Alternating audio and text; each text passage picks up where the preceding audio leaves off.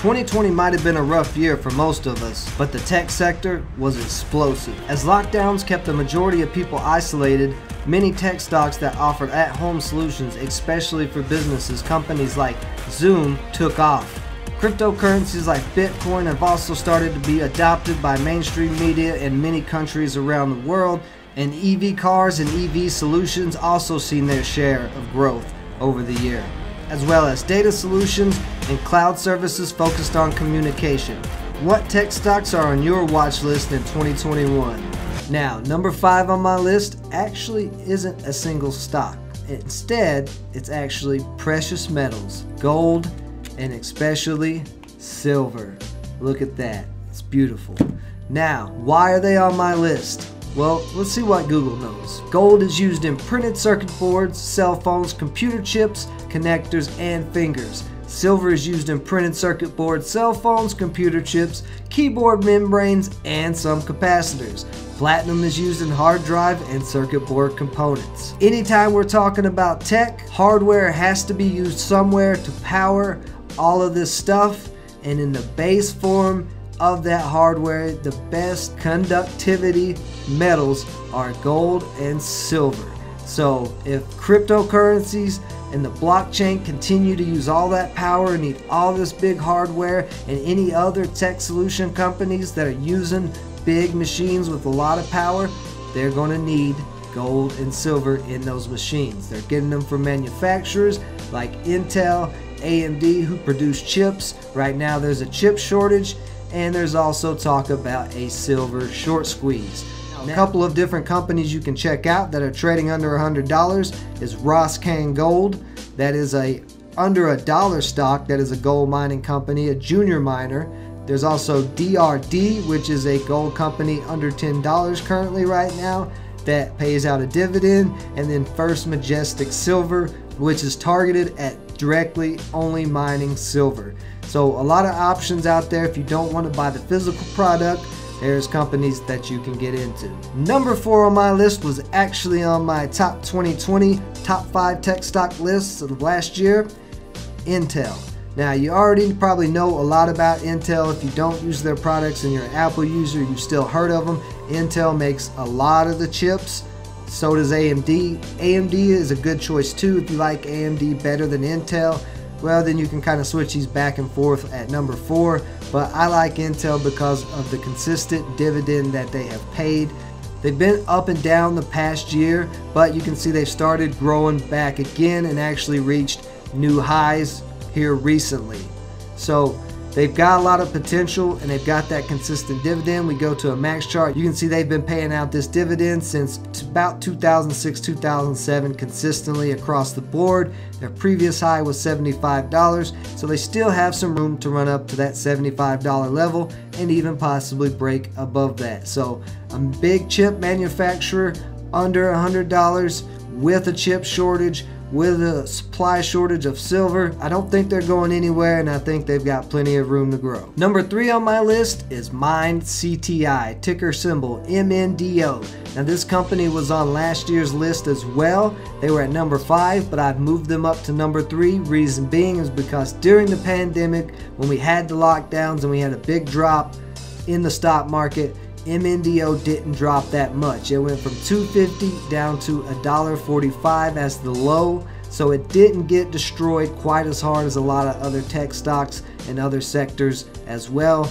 They rebounded very, very nicely and actually hit a new high of $3.33. Right now they're in a bit of a dip, but the biggest thing about this company that I like is this 24 and now 26-cent dividend. So they pay around 24 cents to 26 cents depending on the price of the company in dividend yield a year. That's once a year, but for as cheap as this company is, that's a very high dividend yield, and they've consistently paid it out over the last 4 or 5 years. Now you can check out their website. It's just MindCTI, and you can see they are in the business of real-time billing, customer care, and unified communication analytics. So you can see what type of stuff they are into, but this is one of those tech stocks that's going to continue to make money 40 plus countries covered worldwide, and then you can see 20 years plus experience and some of their partners. It's definitely one to keep an eye on, keep it on your watch list, especially if you like a nice high paying dividend stock. And here we are at number 2,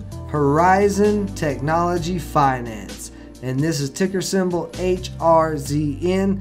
And this is not a company that has some type of tech product or solution. It's just a finance company. They invest in startups, give out tech loans to startups that are in the tech sector and newer companies. So they are making money off of investing in other tech companies, and as those companies grow, this company grows. The biggest thing I like about this company is they pay a monthly dividend of 10 cents. You heard me right, monthly. Every month that you hold the shares of this company, you're going to get 10 cents per share. So as long as these startups keep exploding, which we're moving into this digital revolution, Horizon only stands to make more money and make their shareholders more money. And here we are finally, number 1 on my list, AI. That is ticker symbol AI. This is C3.ai, the company. They are exactly what they sound like, an artificial intelligence company. There's a couple of reasons why this made number 1. First reason is it IPO'd back here, went on a nice massive run up to 180, even had another run right through here, but then it's been selling off, and it looks like it's finally started to find some support in the $60 area. AI is going to be big the more we move into the future in this digital revolution.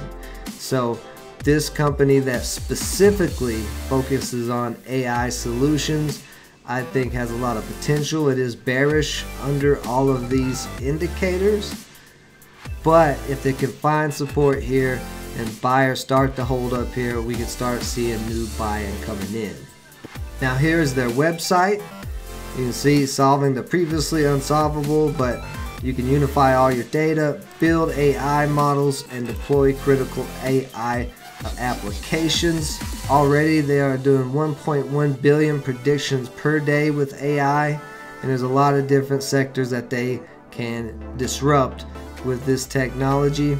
We can look at the different industries here: manufacturing, oil and gas, utilities, banking, aerospace and defense, healthcare industry, retail, telecommunications, smart cities, and transportation.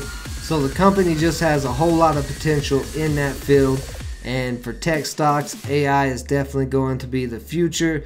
So this is one that you have to have on your watch list. So since you stuck around for all 5 stocks, I now also have 2 bonus picks for you to add to your watch list. The first one is DCSX. This company I just did a video about. That was a sponsored video by DCX themselves. They have a whole lot of potential. They are in the OTC markets, but they're in the OTCQX. So to me, it seems like they're going to uplist pretty soon. They have pretty even assets to liabilities at the moment. That was their 2019 numbers. They're supposed to have earnings coming out soon, so we'll see if those numbers get any better. But you can see they've been on this nice uptrend, and as long as they stay on that uptrend, I think this stock will continue to be bullish and has potential to actually make some massive moves in the future because of their My Sensors and their My Fleet management. And for the other bonus pick, we have MOTNF. This is Clean Power Capital Corp. This is a company that is working on hydrogen fueling stations that make the hydrogen on site 24/7, so there's no need for deliveries. Hydrogen vehicles are going to be able to get up to 900 miles per fill up, according to a lot of the data being presented, but they're going to need hydrogen fueling stations. This company already has 14 across the country, and they will continue to grow. John is going to be doing a more in-depth video about this company, so be sure, if you haven't yet, subscribe, hit that notification bell,